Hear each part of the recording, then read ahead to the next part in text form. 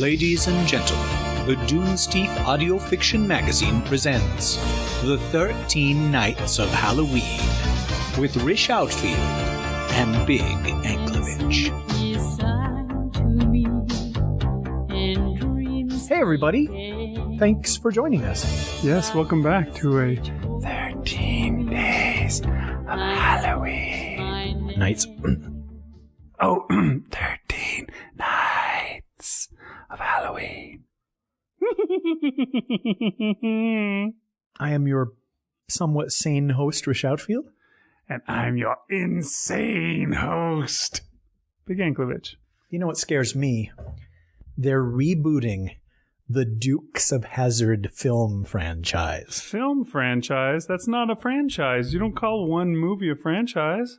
That is pretty scary. They had a direct-to-video sequel Oh, really? that didn't have any of the same actors in it.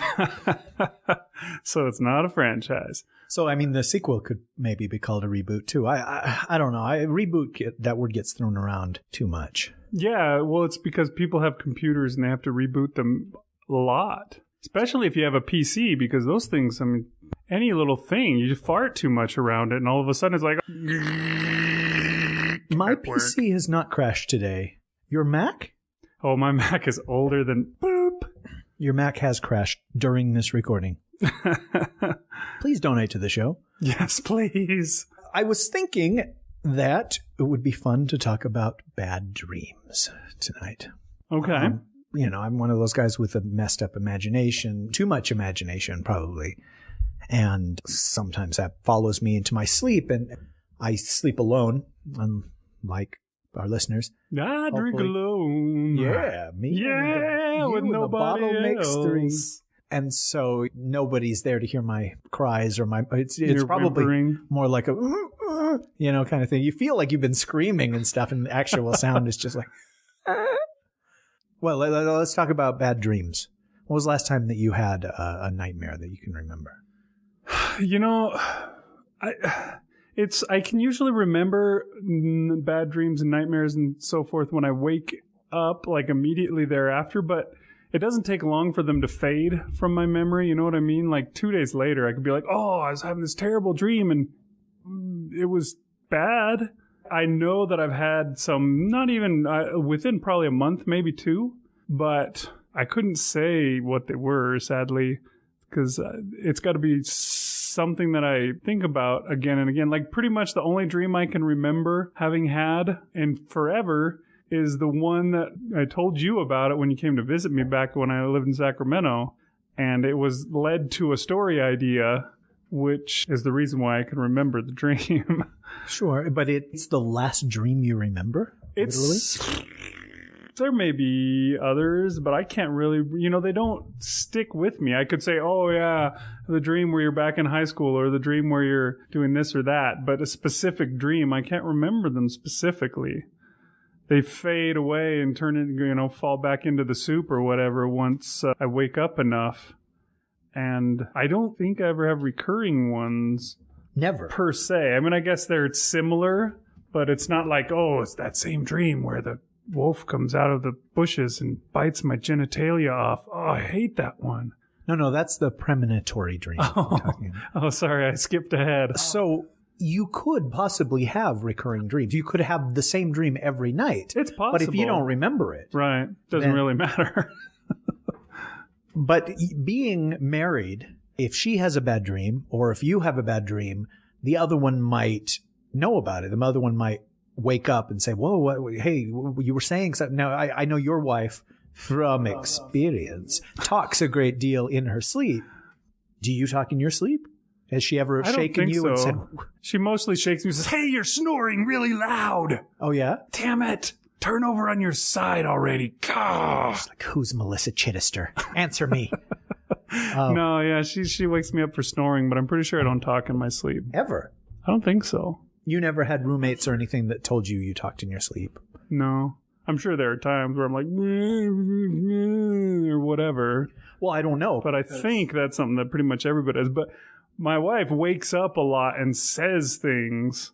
And she has this recurring, like she wakes up a lot of times and will just be like, I just feel like we don't ever talk. And so she always wants me to, she's like, why don't you come over here and talk to me? And I'm like, you've been asleep for an hour.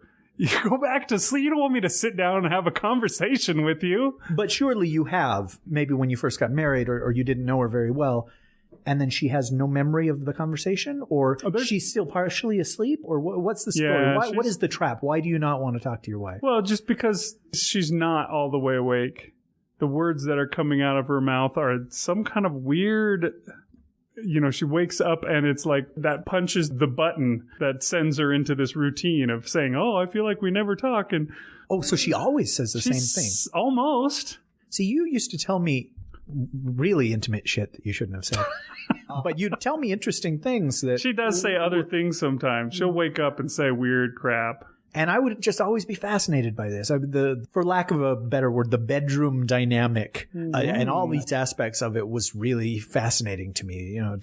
Because there's a Ben Folds song where he mentions that he knows he's going to catch hell from his wife for things that he did to her in a dream. I've had that happen. And that resonated with me because before we ever even heard that song, you had told me that she was super mad. And you're just like, what? And she's like, well, you did this. And it was Victorian England. And then you had a cod piece and you're just like, wait, no, I've never even wait, what are you talking about? Well, I have a cod piece, but I haven't worn it in at least a month. Come on, baby. It was just nonsense. And you're just like, but you're seriously mad at me for that? Because that was Mr. Darcy. And she's just like, you men are all alike. You're sleeping on the couch. Oh, yeah. But yeah, I have actually had her be mad at me for something that happened in a dream. And she woke up and she was just mad and she couldn't quite put her finger on why she was mad at me. And then she finally realized halfway through the day, oh, it was because of what he did in the dream. And I shouldn't really be mad at him, but I still am. Well, and see, that's for normal people, for everybody but you. Your mind is still active during your dreams and your emotions are still active and you'll feel and experience things. And maybe part of you knows that it's not real, but I think a lot of the time, maybe it's repressed stuff, or maybe it's stuff that you need to get out, or things that, I almost said that your dreams, but I mean, by dreams, I mean by like hopes and aspirations and things that you're fulfilling somehow in your subconscious that are necessary for sanity. Mm-hmm. For development as a human being, and that's why I'm the insane host. We all have fears, and we have insecurities, and dreaming about standing up and giving a talk in front of a bunch of people, and you realize that you're naked, or are ways of dealing with these fears, or ways of dwelling on those fears. It can't always be healthy. Maybe you're just able to finally expose yourself in front of people like you've always wanted to. It's your dream. Well, that's what I was saying with aspirations and stuff. I mean, there are things that you wouldn't choose to dream about. But I don't know that I would choose to dream about hardly anything that I dream about. Have you ever had bad dreams where it's awful and you're just like, oh, this is the word, and the whole time you can't tell that it's a dream, but then you wake up from it and you're like, oh, this is a dream. But then you're afraid to go back to sleep because you're pretty sure that if you do, that dream may just start back up from where you left off and keep going. You're just like, oh, I don't want, but it's like 2 a.m. I can't just go do the dishes or something. I got to go back to sleep. Shoot. And then you go back to sleep and maybe it does or doesn't. I don't know. But there have been lots of times where I've had dreams like that where I'm just like, I don't want to go back to sleep because that sucked. Well, there's also a helplessness and you're at the will of your subconscious and the things that you're most afraid of and all that. And as a kid, I was just terrified of having bad dreams. And I was big into wanting to watch scary movies or monster movies or, even just like a commercial for a horror movie that was coming out or whatever would be all that it would take. And I just, eyes wide, I don't want to go to sleep because. So you had bad dreams about having bad dreams? You were so scared of bad dreams that you would have bad dreams about yourself having a bad dream? I don't know. I was probably much more, or I'm sorry, I am still much more mentally ill than you are, despite you being the insane host. But I, as a child, I would have really, really similar dreams, dreams, I guess you could say recurring dreams, but I don't know. I mean, one of them was we moved into this house that my dad had built next to the house he was born in. And it had a basement, but the basement was unfinished. And I'm in my 30s now, and I will still dream about that unfinished basement. There was something evil down there. There was something that lived down in the basement, and during the night it came out, and you didn't want to go down there. Or it was the people under the stairs. It was something like that. I have a visual in my head that's clear, like a childhood memory of walking down the hall, and there's the darkened staircase down to the basement, and there's somebody standing there or something standing there. And it's just like, you shouldn't have gotten up to go to the bathroom because it sees you now. it doesn't know you live here because you are awake during the day and it is asleep. But now, the roles are reversed or whatever. And I see that. And I can even see my footy pajamas or whatever that I was wearing. So I must have had this dream all the time, but it's so strange that here I am an adult, ostensibly. And I still sometimes, suddenly it's, the late 1970s or whenever that was. And I'm afraid of that basement. And like the walls aren't built and it's just like wooden slats and stuff. And there's no carpet or tile or anything on the floor. It's just cement. And the house hasn't been like that for 30 years. Mm-hmm. And yet that's what I go back to in these dreams. And I guess I remember them better than you do. But I'd say I still don't remember 95% of my dreams or 90-some. If we all dream several times every night, I'll only remember one dream a month or something like that, right. And you remember nothing. So I wonder how many times do I have that dream? And then I did have a recurring dream as a child, and it's hard to put into words because it was visual, but it was like a being buried alive kind of dream, but there were lots of us. And in fact, what it reminds me of is in The Matrix. When you go out of the Matrix and there's all these people attached to machines and they're all in the goo pods. And I don't know. It's been a long time since I saw The Matrix. I'm the one person on earth that didn't just go crazy about The Matrix. So maybe because of this recurring dream as a child, but were they all stacked up on one another and just row after row or row of people? I think so. So many that there were thousands, as far as the eye could see, of these people being. Yeah. And that's what my dream was like. Also on the miniseries, the 83 or the 84 follow-up, all the human beings that had been taken for food were in some kind of chamber like that. They were all upright. And in my dream, we were all laying down, and I woke up and I realized that I was there, but there was nothing that I could do. And the helplessness and the horror of realizing where you are, but there's nothing you can do, was the worst part about that dream, I guess. Or the fact that it just kept happening and happening again. And maybe somebody listening is like, well, obviously you came out of the Matrix for a second and you looked around and then, the bug alien robot thing put you back to sleep. And now you're back here pretending to podcast. There you go. I mean, they're demons, Lenny. That opens up a can of all sorts of different worms, because we could talk about being buried alive. We could talk about the basement. Did you guys have a basement, and now all of your children sleep in the basement? Yeah. Do they have any fear of because part of it is still unfinished, right? And cold. Sort of. We're halfway through finishing it actually right now. We're putting drywall onto it right now, so it's to the point where it's not so much that way anymore. But they have a tendency not to do like you send them down there to do something. Go put this away in the storage room. They'll go down to the basement, open the door to the unfinished part, just toss whatever it is in on the ground. And then later I'll go down there and walk and be like, what the? I sent them down here and told them to put this away, and it's just sitting there right inside the door basically And I've never been able to decide whether it's because they're scared of it or just because they're accustomed to putting forth the least amount of acceptable effort when doing a task. Because that's the way I was when I was a kid. The least amount of acceptable effort I would do. Tell me about your mother. Tell me about your mother. Tell me about your childhood home. Why do you say you're Sigmund Freud? Why do you say I'm not Sigmund Freud? Okay, but tell me about your childhood home. Did you guys have a basement? We did not. Yeah, there's no basement. Pretty much anywhere near where I live, there's no basements. I guess the water table is too high there, so it's not prudent to build a basement. Did you have an attic? Well, there was a small crawl space, kind of an attic, but not a big thing that you would keep things in and stuff like that. So I never went inside of it. Couldn't even tell you what it looked like. Did you not go in there because you were afraid or because... No, it was just a little, like a hole in the ceiling in like the hallway, and you'd have to get like a ladder out and like climb up into it. And, you know, it just wasn't something a kid could get into, really. Mostly the reason why I never went into it. All right, you're not helping me out here. Sorry. My childhood was... Okay, well, what about nightmares as a kid?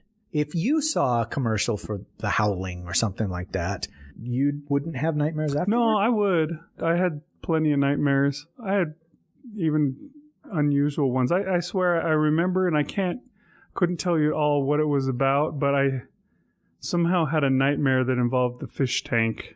And it wasn't like my head was being submerged in the fish tank or anything. It was just like the noise and the bubbly sound that the fish tank made gave me a nightmare. And it's weird. I can still remember the feeling of dread from that nightmare, but I can't remember the nightmare itself at all. Did you have your own room? No. Are you kidding me? I was lucky if I didn't have 4 of my brothers and sisters in the same room with me for the most of my life. I did get my own room by the time I was like in high school. So if you had a nightmare as a child, would you go to one of your siblings for comfort, or would you go to mom and dad, or were you expected to just tough it out? Well, maybe I was supposed to tough it out, but I would usually go to my mom's bed and be like, Mom. And my mom would always... She never woke up well. She was one of those people that always startled out of sleep. So you'd come in there and you'd try and be like quiet and like wake her up like softly, like, Mom. And she'd like, That's so weird because your wife does that same thing. From experience. And yeah, it was always... But you don't wake up like that. No, I don't. Yeah, she would just always do that. And it was almost humorous enough to dispel all that scariness from your bad dream. But yeah, actually because of that, a lot of times I would just get a blanket and just lay on the floor next to their bed and never actually wake them up. Oh, well, that's considerate of you. Well, it wasn't that it was considerate. It was just always, I mean, that's what she would tell me to do anyways when she woke up. She'd be like, oh, okay, well, you can just sleep there on the floor next to the bed. And she would wake up so freaked out and gasping in terror that I just, at a certain point, decided, it's probably better just to lay down here without waking her up because that's what I'm going to do anyways. Why would she wake up like that? And why does your wife wake up like that? What is it? I don't know. Surely, when you guys first got married or a year later or 10 years later, you said, honey, why? Why do you think that we've been living together for all this time? What do you think that I am? Or what do you think is happening? Why do you freak out like that? Yeah, I have no understanding. It's just some kind of, I don't know if it's some deep kind of, maybe it's because women always feel less powerful than men or something like that. So they're afraid of anything like that coming upon them when they're unaware. I don't know what it is. And yeah, that's totally understandable. But yeah, it is strange. She's been with you for so long now that it's like, okay, enough is enough. You should be comforted when I come and get in the bed or... Yeah, you would think, but it's just something about waking. So maybe she sleeps deeper than I do. I don't know. There has been a few times where she's woken me up and I've done some crazy things. Like one time I kicked her when she woke me up in the middle of the night. And apparently this happened at a time when she was pregnant. So I kicked her like in the stomach when she woke me up in the middle of the night. So that explains that one kid. How does that work? Sorry, I talked over it. But yeah, I don't. But how does that happen? I mean, would she not have had to come all the way around the bed and position herself somewhere where you could kick her? I'm not sure how exactly it worked out, but she was freaking out. She's like, "Whoa, whoa, whoa! What are you doing?" Because a lot of the time during the time that we've been married, either she or I have worked a god awful shift. Okay, I've worked doing the morning news show for a couple years where I would have to be at work at 4 a.m. And now she does the early morning shift. She has to be somewhere super early in the morning. It used to be that when she got up to go to work, we knew it was time to stop podcasting. Right. So yeah, I think it might have something to do with that. You're not always sharing a bed with each other because half the time one of you is gone. And because of that too, she goes to bed really early and I tend to get into bed much later than she does. So, time that we're actually sharing the bed together tends to be only a couple hours as opposed to the whole night. So maybe it has something to do with that. I don't know. Okay, now what about if she has a bad dream? What about if you're both asleep and you hear her go, or whatever? Do you wake up? Do you sleep through that? Do you ask her what's wrong, if everything's okay? And does she ever wake you up to say that she had a bad dream, and wants to talk about it? I think I've mostly slept through any of that. There's times that she's told me the next morning that she's had a bad dream, but I don't know that she's ever woke me up because it was so much that she couldn't get back to sleep or something like that.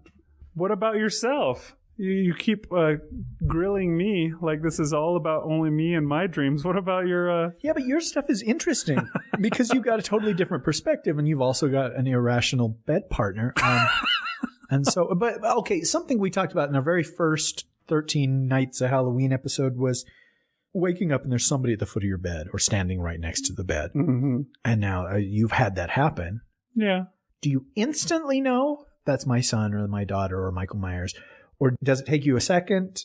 Or, have you ever opened, like I was telling you about the bookcase or whatever, being just this black shape that looks like it's standing in the room. Mm-hmm. And sometimes, even just this year, I wake up and there's somebody standing there and it takes, 5 seconds or whatever before my imagination recedes or whatever it is, my subconscious recedes.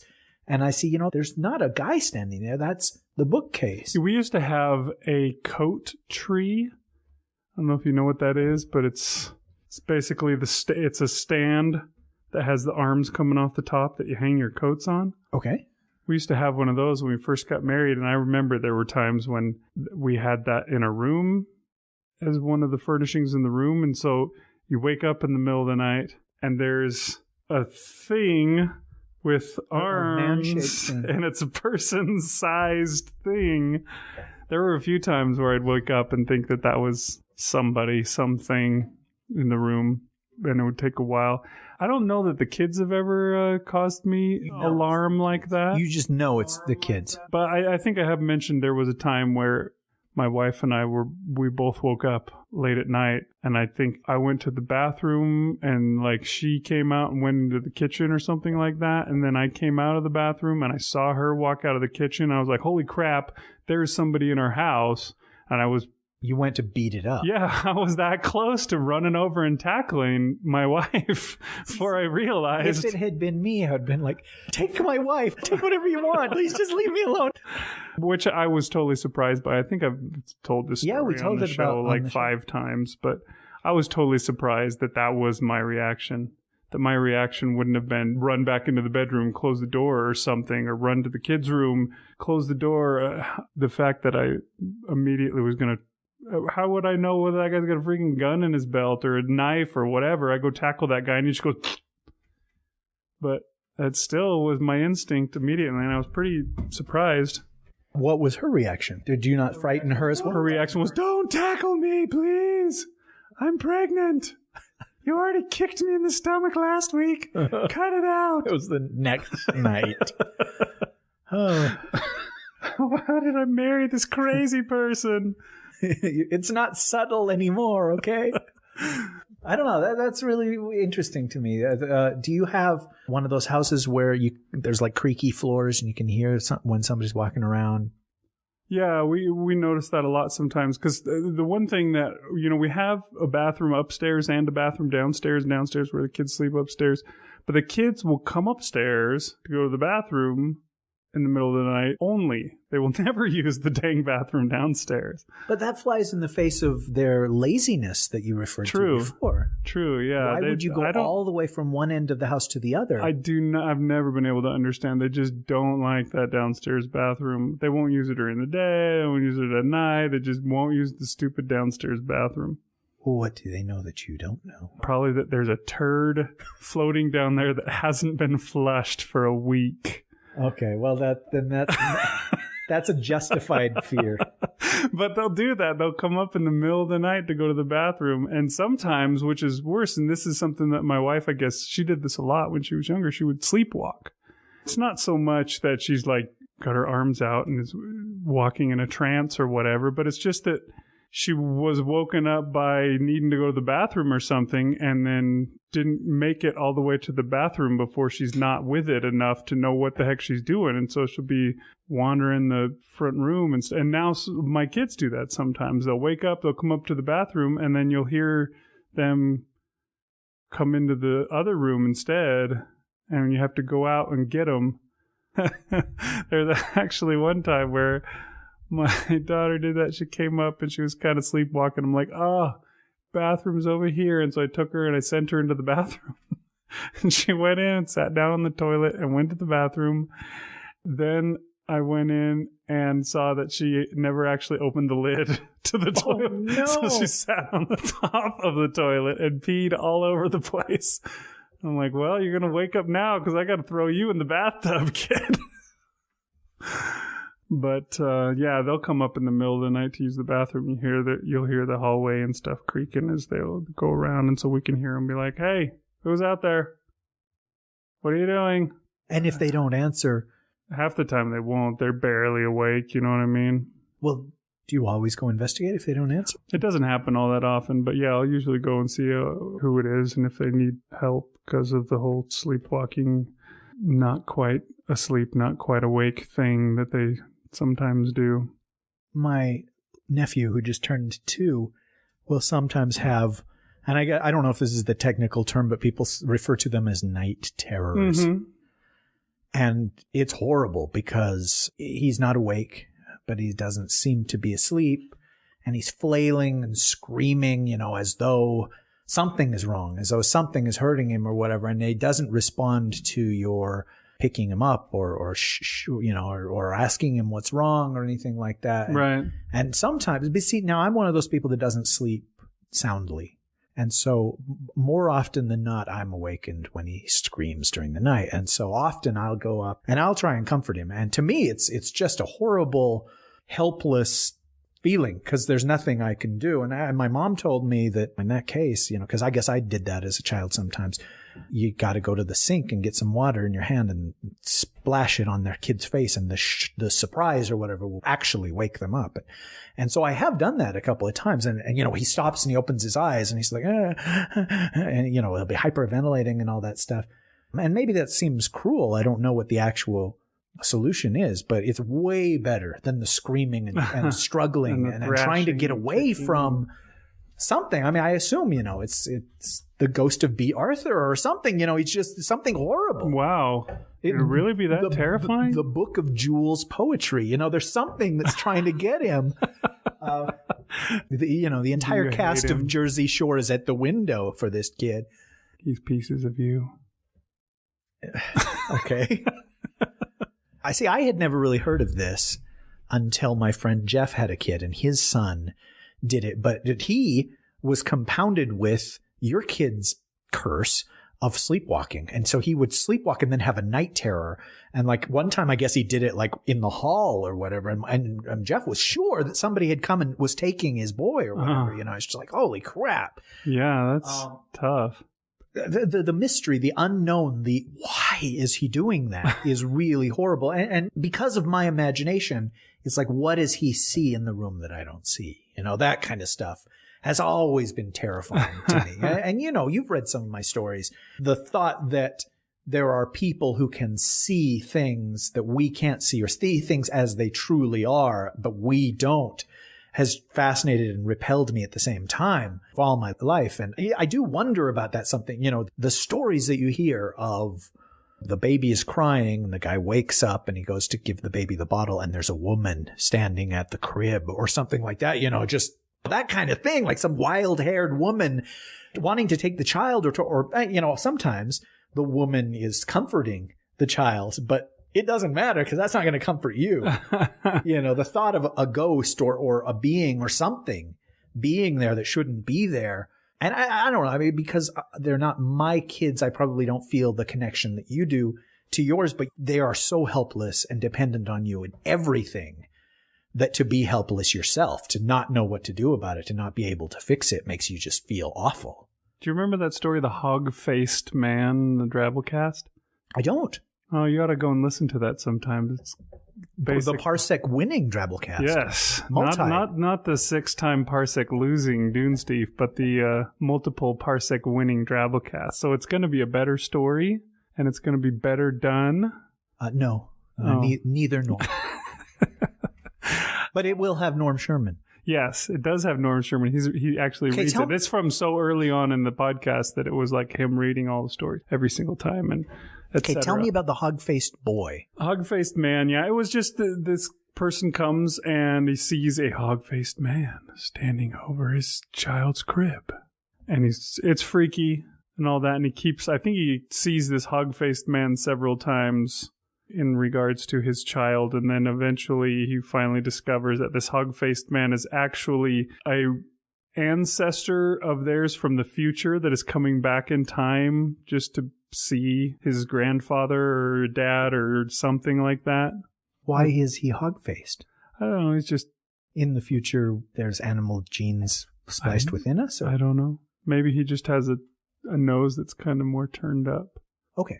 Story sort of falls apart in the end, doesn't it? I don't remember if that was explained, but I liked the story back when I heard it. I thought it was pretty neat, but it kind of went along with those lines. How about you hear your child crying or calling out to you, and you go in there and they're gone? Has this ever happened to you? The kid, or, you go in to... Have you checked the children? You go in to just check on the kid or whatever, and they're, because your kids... don't always sleep in their beds. Your daughter true. Yeah, that's happened to me a lot. Wants to supplant you in your rightful place at head of the table, things like that. That's happened to me a lot where I go downstairs or whatever at some point, and then I just look in on the kids and one of them's not there. There's been times where... they decided that they were going to be sleeping in the other kid's room that night, and I didn't know that. Or there's even been times they're spending a night at a friend's house that night, and I didn't know that. I came home late or whatever from work, and that had already taken place or whatever. But I've never had somebody like, hey, come here, and then I go down there and they're gone. But that can be pretty frightening, when they're not in bed like you expect. I don't know if this has been more fun or scary. It was meant to be scary, but... The thing about dreams is, again, we don't have control over where our mind chooses to take us or go or explore. And there's something so awful about not being able to get away or not being able to move. Or, it's like you see what's coming. You see, your child in danger or whatever, and you can't do anything about it in these dreams. But, luckily one of us has no memory of the dream later on, so he just gets to carry on with his... There you go. Stay. Okay, well, we'll call this one an episode, and we'll sign out, and we'll have another one for you tomorrow. If we last that long. Yeah, that's actually getting pretty dubious. It's getting hard, isn't it? Yeah. All right, well, thanks for listening, folks, and have a good evening. Good night. See you tomorrow. Pleasant dreams. Yeah. That Gets My Goat is produced under a Creative Commons non-commercial 3.0 license. You've got to be kidding me. Somebody in the forums wanted us to talk about our children being in peril. Is now a good time for that, or is that another episode? Or do you I not would want say to talk about that should be another episode because we've been going for a good 30 minutes already. We don't want to make these all marathons. It is a marathon. Yeah, but there's supposed to be 13 miles in the marathon, not 13 marathons of Move your legs. Marathons. Something moved over there. I thought it was our shadow. Probably that mouse. It may have been, but we're not hearing it.